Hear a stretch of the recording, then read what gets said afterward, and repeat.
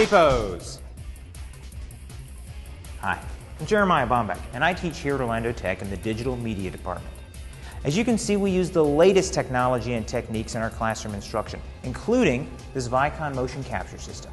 If you've read anything about the production of Avatar, you know that James Cameron was able to use virtual cameras to give him the creative camera movements that gave the film both its graceful and authentic cinematic experience.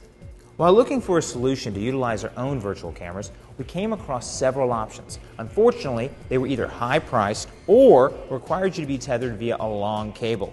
We found out about Splashtop from a post on Twitter and purchased the app, downloaded the client software, and created this iPad rig in just a few minutes, and all for a few dollars. Really, these are coffee straws. With Splashtop, we're able to stream the Motion Builder desktop straight onto our iPad, which is being tracked using these mocap cameras within this marker set. We control the Motion Builder software simply by using the touch interface. It's just that easy.